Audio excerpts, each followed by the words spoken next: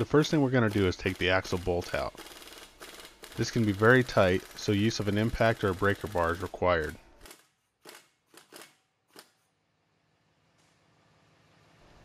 You have a couple options on getting this bolt out. You can stick a lug bolt back in through the rotor into the hub and stick a screwdriver into the vent of the rotor, rest it up against a caliper bracket, and use a breaker bar.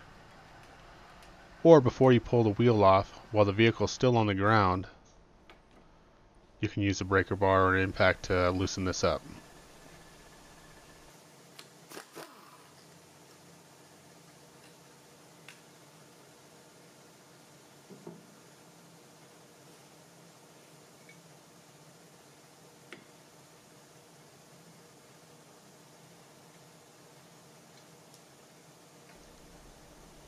The next thing we're going to remove is the brake caliper and rotor. But first, make sure to unhook the brake pad sensor. If all I'm doing is a wheel bearing and I'm not doing the brake job at the same time, then I leave the caliper attached to the bracket and just remove the bracket bolts.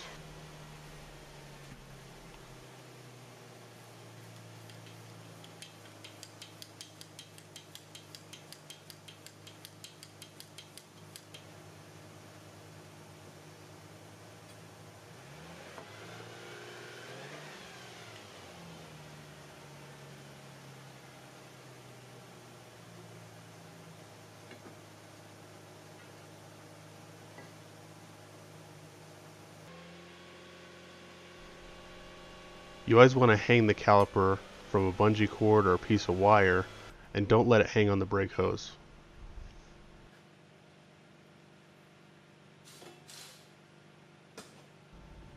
We are now going to pull the hub off. If you don't have the special tools to do this, you can always pull the entire knuckle off and take it to a shop to have the wheel bearing pressed out.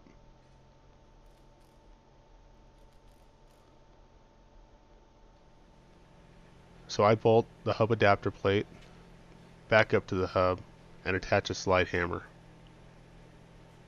The slide hammer I use is from Mueller Coupes. It has an extremely heavy slide and it makes it really easy to pull these hubs off.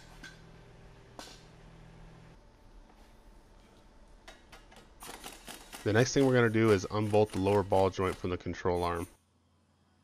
If you're working on an Audi, these lower control arms are adjustable. So you might want to mark these or have it aligned afterwards. If it's an MK4 Jetta or Volkswagen Beetle, they are not slotted holes and you don't have to worry about it. We're just going to pry the control arm down, separate it from the ball joint after the bolts are loose. That way we can pop the axle out of the back of the wheel bearing.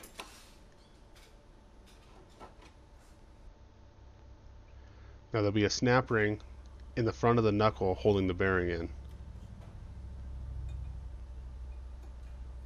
Now you're going to need some specialty tools or shop press.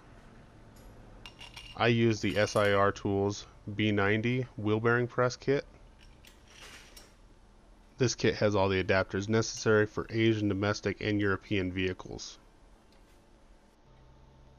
So I've mounted a large cup to the front of the knuckle with a forcing screw going through and a small plate on the back of the wheel bearing. So when I tighten the bolt, it's pulling the wheel bearing into this cup and out of the knuckle.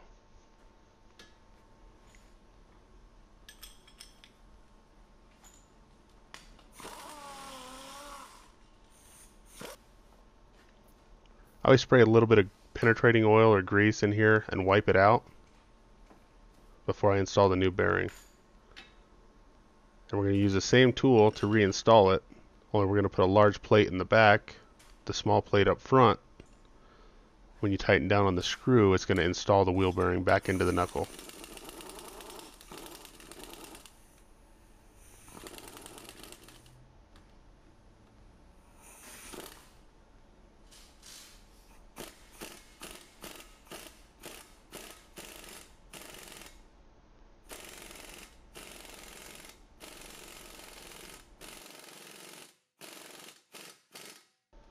After the wheel bearing is fully installed, reinstall the snap ring that we removed earlier.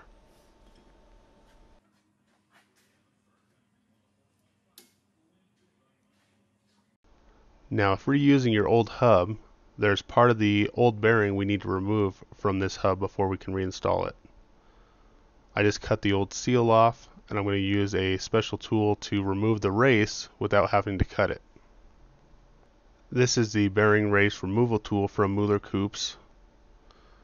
It's a 3-jawed puller, and it has a chain with a bolt that holds the puller tight against the race, and it gets down in there below the reluctor ring without damaging it. And if you guys are looking for these tools, I will link them down in the description.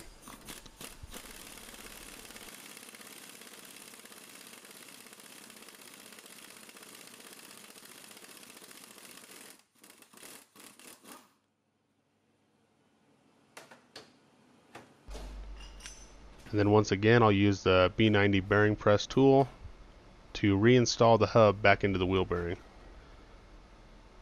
I'm going to use one of the small spacers in the back and then put the forcing screw all the way through. And this will suck the hub back into the wheel bearing without pushing the wheel bearing apart.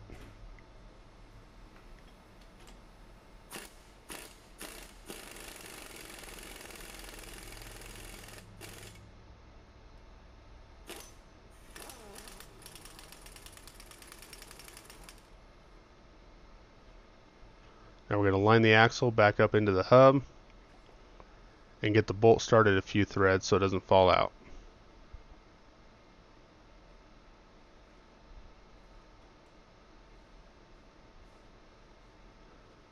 Then we can get the lower ball joint hooked back into the lower control arm.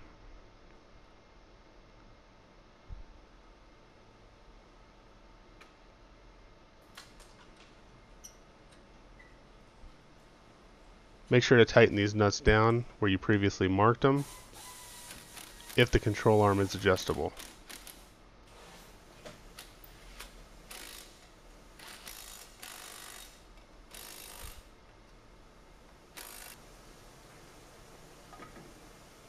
We can now reassemble the brakes, install the brake rotor. I normally throw a lug bolt back in to hold the rotor on. Some of these will have a small set screw that holds the rotor in place.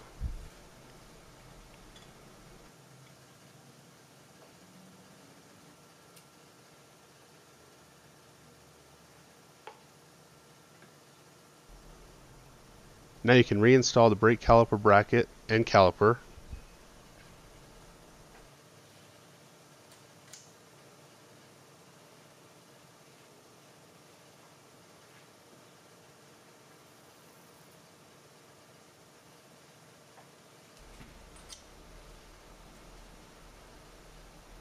If you're torquing these bolts, the service manual calls for 125 Newton meters or 92 foot-pounds. Once the caliper is tight, make sure to plug in the brake pad wear sensor.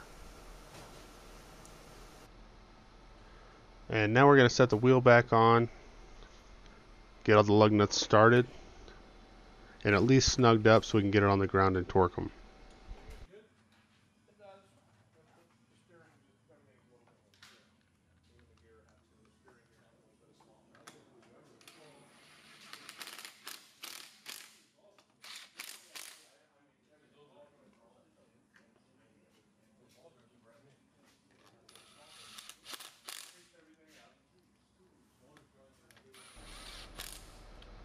We're going to tighten these in a crisscrossing star pattern to 120 Newton meters or 90 foot-pounds. And then with the vehicle in gear and the parking brake set, or have a helper hold the brake pedal down, we're going to torque the axle bolt. The axle bolt is first tightened to 190 Newton meters or 140 foot-pounds plus an additional 90 degrees or a quarter turn.